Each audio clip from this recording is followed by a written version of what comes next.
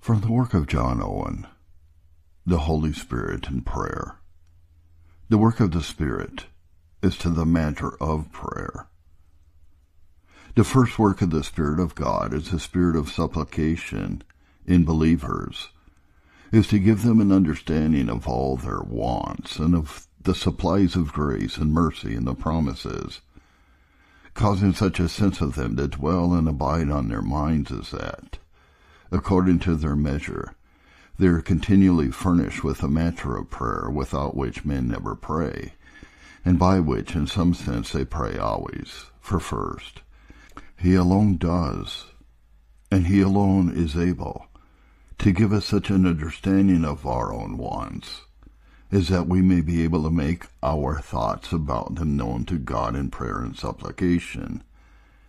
And what is said concerning our wants is so likewise with respect to the whole matter of prayer, in which we give glory to God either in requests or prayers. And this I shall manifest in some instances in which others may be reduced. First, the principal matter of our prayers concerns faith and unbelief. So the apostles prayed in a particular manner, Lord, increase our faith. And so the poor man prayed in his distress, Lord, help thou mine unbelief. I cannot think that they ever pray aright who never pray for the pardon of unbelief, for the removal of it, and for the increase of faith. If unbelief be the greatest of sins, and if faith be the greatest of the gifts of God, we are not Christians, if these things are not one principal part of the matter of our prayers. To this end we must be convinced of the nature and guilt of unbelief, as also of the nature and use of faith, nor without that conviction do we either know our own chiefest wants, or what to pray for as we ought. And that this is a special work of the Holy Ghost, our Savior expressly declares in John 16, verses 8 and 9. He will convince the world of sin, because they believe not on me. I do and must deny that anyone is or can be convinced of the nature and guilt of that unbelief, either in the whole or in the remainders of it, which the gospel condemns, and which is a great condemning sin under the gospel, without a special work of the Holy Ghost on his mind and soul. For unbelief, as it respects Jesus Christ, not believing in him, or not believing in him as we ought, is a sin against the gospel. And it is by the gospel alone that we may be convinced of it, and that as it is the ministration of the Spirit. Therefore, neither the light of a natural conscience nor the law will convince anyone of the guilt of unbelief with respect to Jesus, nor instruct them in the nature of faith in him. No innate notions of our minds, no doctrines of the moral law will reach here, and to think to teach men to pray or to help them out in praying without a sense of unbelief, or the remainders of it, in its guilt and power, the nature of faith with its necessity, use, and efficacy, is to say to the naked and the hungry, be ye warmed and filled, and not give them those things that are needful to the body. This, therefore, belongs to the work of the Spirit as a spirit of supplication. And let men tear and tire themselves night and day with a multitude of prayers. If a work of the Spirit of God in teaching the nature and guilt of unbelief, and the nature, efficacy, and use of faith in Christ Jesus doesn't go with it, all will be lost and perish. And yet it is marvelous to consider how little mention of these things occurs in most of those compositions which have been published to be used as forms of prayer. They are generally omitted in such endeavors as if they were things in which Christians were very little concerned. The gospel positively and frequently determines the present acceptation of men with God, or their disobedience with their future salvation and condemnation, according to their faith or unbelief. For their obedience or disobedience are infallible consequence thereon. Now, If things that are of the greatest importance to us, and in which all other things in our spiritual state is concerned and depend, be not a part of the subject matter of our daily prayer, I know not what deserves so to be. Number 2, the matter of our prayer respects the deprivation of our nature and our lack on that account, the darkness and ignorance that is in our understandings, our unacquaintedness with heavenly things, and alienation from the life of God by it, the secret workings of the lusts of the mind under the shade and covert of this darkness, the stubbornness, obstinacy, and perverseness of our wills by nature, with their reluctancies to and dislikes of things spiritual, with innumerable latent guiles thence arising, all keeping the soul from a due conformity to the holiness of God, are things which believers have an especial regard to in their confessions and supplications. They know this to be their duty and find by experience that the greatest concern between God and their souls, as to sin and holiness, lies in these things, and they are never more jealous over themselves than when they find their hearts least affected with them, and to give over treating with God about them, for mercy and their pardon, for grace and their removal, and the daily renovation of the image of God in them by this, is to renounce all religion and all designs of living to God. Therefore, without a knowledge, a sense, a due comprehension of these things, no man can pray as he ought, because he is unacquainted with the matter of prayer, and doesn't know what to pray for.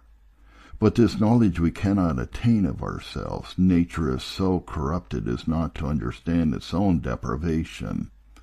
Hence some absolutely deny this corruption of it, so taking away all necessity of laboring after its cure in the renovation of the image of God in us. And by this they overthrow the prayers of all believers, which the ancient church continually pressed the Pelagians with. Without a sense of these things, I must profess I understand not how any man can pray. And this knowledge, as was said, we have not of ourselves. Nature is blind and cannot see them. It is proud and will not own them. Obdurate, stupid, and is senseless of them. It is the work of the Spirit of God alone to give us a due conviction of a spiritual insight into, and a sense of the concernment of these things. This I have elsewhere so fully proved as not here again to insist on it. It is not easy to conjecture how men pray or what they pray about who don't know the plague of their own hearts. Yea, this ignorance, lack of light into or conviction of the deprivation of their nature, and the remainders of it even in those that are renewed, with the fruits, consequence, and effects thereof, are the principal cause of men's barrenness in this duty, so that they can seldom go beyond what is prescribed to them, and they can thence also satisfy themselves with a set or frame of well-composed words, in which they might easily discern that their own condition and concern are not at all expressed if they were acquainted with them. I do not fix measures to other men, nor give bounds to their understandings. Only I shall take leave to profess for my own part that I cannot conceive or apprehend how any man does or can know what to pray for as he ought in the whole compass and course of that duty, who has no spiritual illumination enabling him to discern in some measure the corruption of his nature and the internal evils of his heart. If men don't judge the faculties of their souls to be depraved, their minds free from vanity, their hearts from guile and deceit, their wills from perverseness and carnality, I wonder not on what grounds they despise the prayers of others, but should do so to find real humiliation and fervency in their own. I might also add the irregularity and disorder of our affections. These, I confess, are discernible in the light of nature, and the rectifying of them, or an attempt for it, was the principal end of the old philosophy. But the chief respect that on this principle it had to them is that they disquiet the mind, or break forth into outward expressions in which men are defiled, or dishonored, or distressed. So far natural light will go, and by this and the working of their consciences, as far as I know, men may be put to pray about them. But the chief deprivation of the affections lies in their aversion to things spiritual and heavenly. They are indeed sometimes ready of themselves to like things spiritual under false notions of them, and divine worship under superstitious ornaments, in which respect they are the spring and life of all that devotion which is in the Church of Rome, but take heavenly and spiritual things in themselves, with respect to their proper ends, and there is in all our affections as corrupted a dislike of them and aversion to them, which variously act themselves and influences our souls to vanities and disorders in all holy duties. And no man knows what it is to pray who is not exercised in supplications for mortifying, changing, and renewing of these affections as spiritually irregular. And yet is it the Spirit of God alone which discovers these things to us, and gives us a sense of our concern in them. I say the spiritual irregularity of our affections and their aversion from spiritual things is discernible in no light but that of supernatural illumination.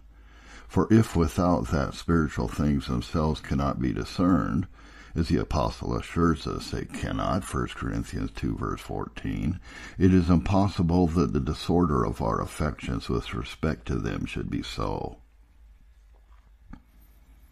If we know not an object in the true nature of it, we cannot know the actings of our minds towards it. Therefore, although there be in our affections an innate universal aversion from spiritual things, seeing by nature we are wholly alienated from the life of God, yet can it not be discerned by us in any light but that which discovers these spiritual things themselves to us. Nor can any man be made sensible of the evil and guilt of that disorder who has not a love also implanted in his heart to those things which it finds obstructed by it. Therefore, the mortification of these affections and their renovation with respect to things spiritual and heavenly, being no small part of the manner of the prayers of believers, as being a special part of their duty, they have no otherwise an acquaintance with them or sense of them, but as they receive them by light and conviction from the Spirit of God. And those who are destitute hereof must needs be strangers to the life and power of the duty of prayer itself. As it is with respect to sin, so it is with respect to God and Christ and the covenant, grace, holiness, and privileges. We have no spiritual conceptions about them, no right understanding of them, no insight into them but what is given us by the Spirit of God. And without an acquaintance with these things, what are our prayers, or what do they signify? Men without them may say unto the world's end without giving anything of glory to God, or obtaining of any advantage to their own souls. And this I place as the first part of the work of the Spirit of supplication in believers, enabling them to pray according to the mind of God, which of themselves they don't know how to do, as is afterward in the place of the apostle insisted on. When this is done, when a right apprehension of sin and grace and of our concern in them is fixed on our minds, then we have in some measure the manner of prayer always in readiness, which words and expressions will easily follow, though the aid of the Holy Spirit be necessary thereunto also, as we shall afterward declare. And hence it is that the duty performed with respect to this part of the aid and assistance of the Spirit of God is of late by some, as was said, vilified and reproached. Formerly their exceptions lay all of them against some expressions or weakness of some persons in conceived prayer, which they like not. But now scorn is poured out upon a manner of prayer itself, especially the humble and deep confessions of sin, which on the discoveries before mentioned are made in the supplications of ministers and others. The things themselves are traduced as absurd, foolish, and irrational, as all spiritual things are to some sorts of men. Neither do I see how this disagreement is capable of any reconciliation, for they who have no light to discern those respects of sin and grace which we have mentioned cannot but think it uncouth to have them continually made the matter of men's prayers.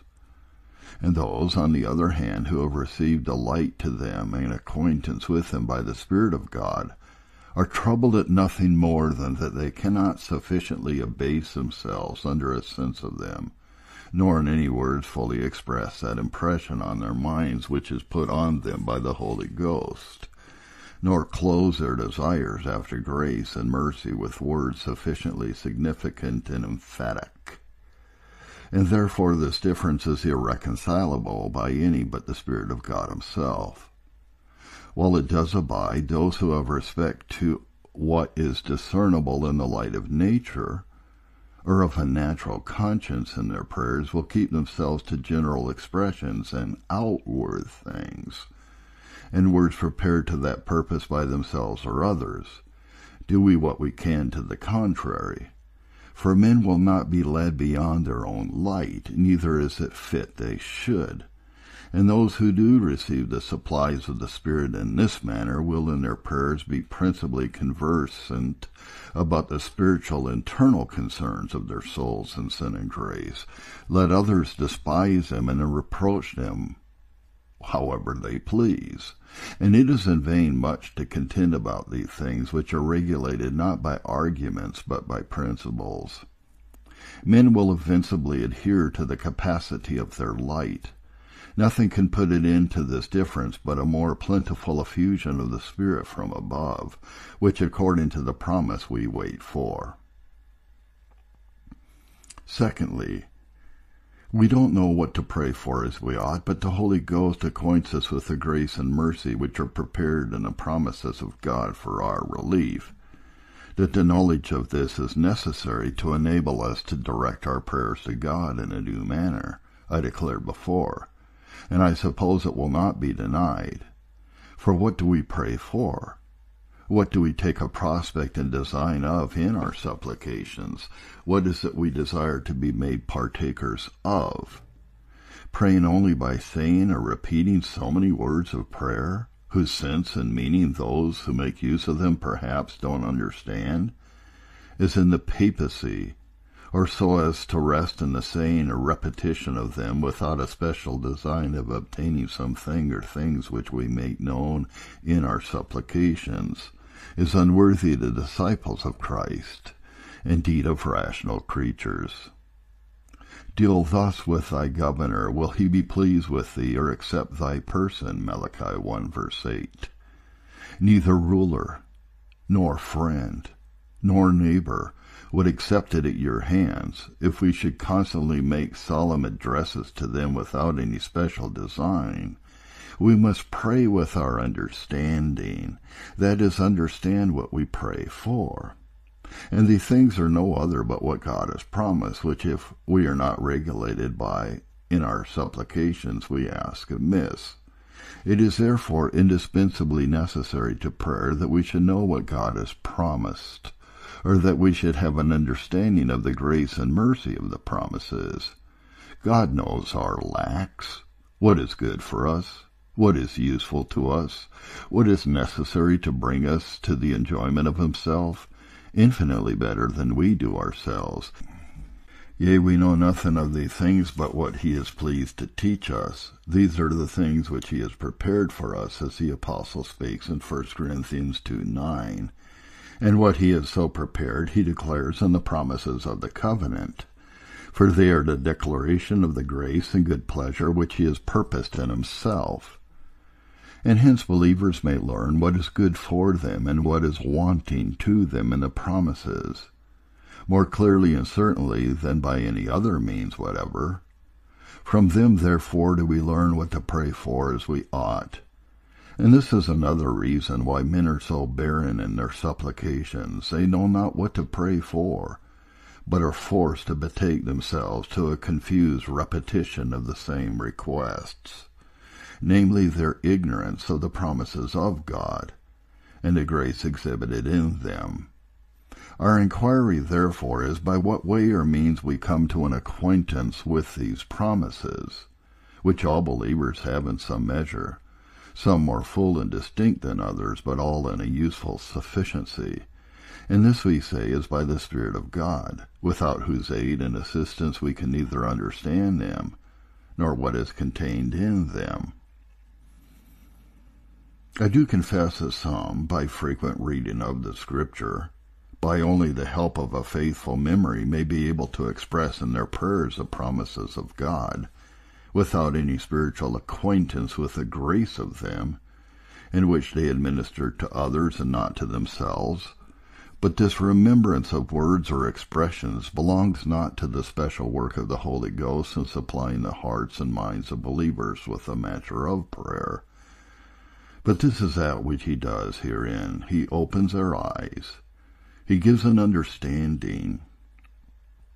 He enlightens their minds, so that they shall perceive the things that are of God prepared for them, and that are contained in the promises of the gospel, and represents them therein in their beauty, glory, suitableness, and desirableness to their souls.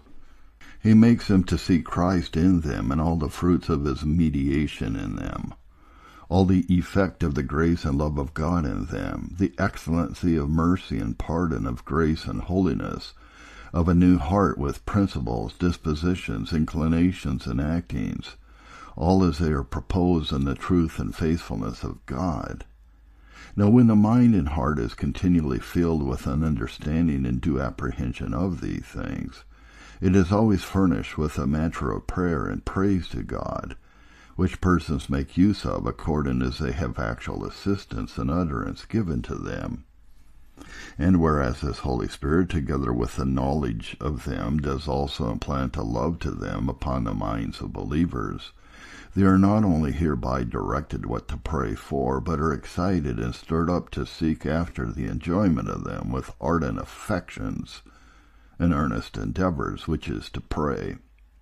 And although among those on whose hearts these things are not implanted, some may, as was before observed, make an appearance of it, by expressing in prayer the words of the promises of God retained in their memories, yet for the most part they are not able themselves to pray in any tolerable, useful manner, and to either wonder at or despise those that are so enabled.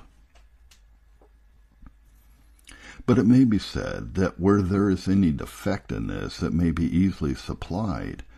For if men are not acquainted with the promises of God themselves in the manner before described, and so don't know what they ought to pray for, others who have the understanding of them may compose prayers for their use, according to their apprehensions of the mind of God in them, which they may read, and so have the matter of prayer always in a readiness. I answer, I do not know that anyone has a command or promise of assistance to make or compose prayers to be said or read by others as their prayers, and therefore I expect no great matter from what any one shall do in that kind.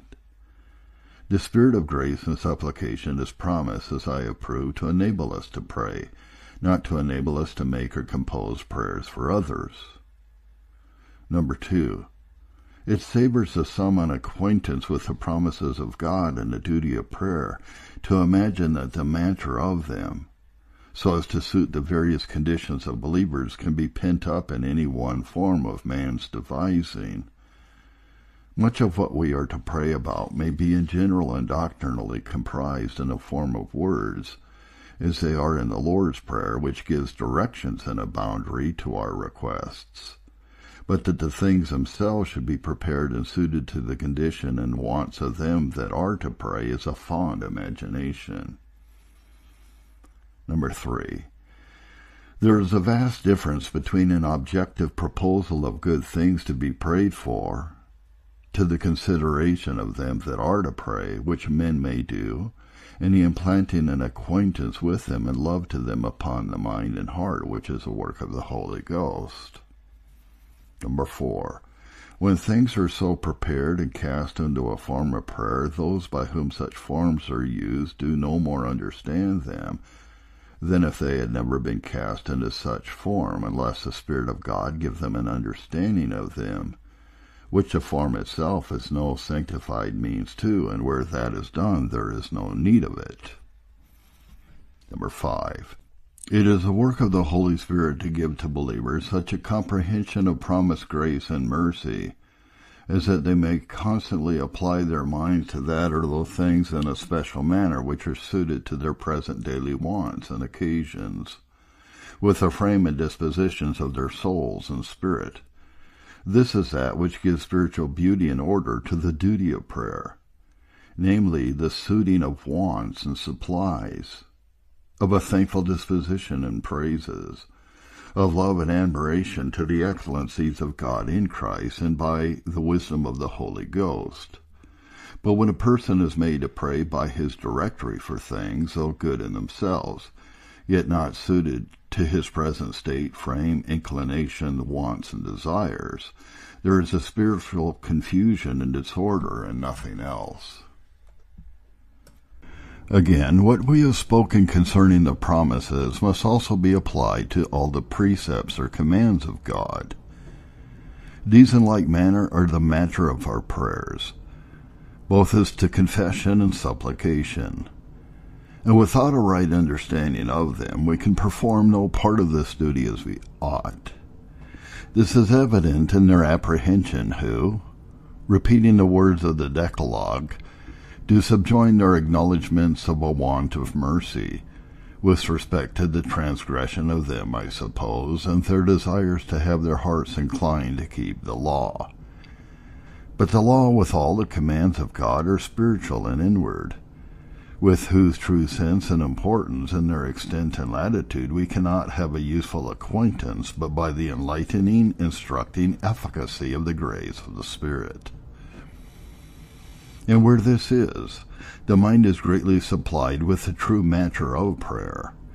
For when the soul has learned the spirituality and holiness of the law, its extent to the inward frame and disposition of our hearts as well as our outward actions, and its requiring absolute holiness, rectitude, and conformity to God at all times and in all things, then it sees and learns its own discrepancy from it and coming short of it. Even then, when as to outward acts and duties, it is unblameable. And from this comes those confessions of sin in the best and most holy believers, which they who don't understand these things deride and scorn. By this means, therefore, the Holy Spirit helps us to pray by supplying us with the due and proper manner of supplications, even by acquainting us and affecting our hearts with the spirituality of the command, and are coming short of it in our dispositions and frequent inordinate actings of our minds and affections.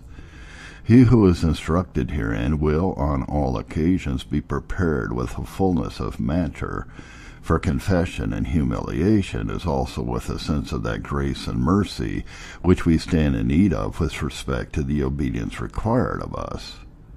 Thirdly, he alone guides and directs believers to pray or ask for anything in order to the right and proper ends, for there is nothing so excellent in itself, so useful to us, so acceptable to God, as a matter of prayer.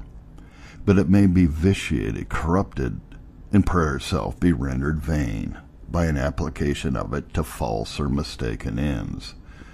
And that, in this case, we are relieved by the Holy Ghost, is plain in the text under consideration for helping our infirmities and teaching us what to pray for as we ought. He makes intercession for us according to God. That is his mind or his will, Romans 8:27. Augustine says he does it in us and by us, or enables us so to do. For the Spirit himself without us has no office to be performed immediately towards God, nor any nature inferior to the divine in which he might intercede. The whole of any such work with respect to us is incumbent on Christ. He alone in his own person performs what is to be done with God for us.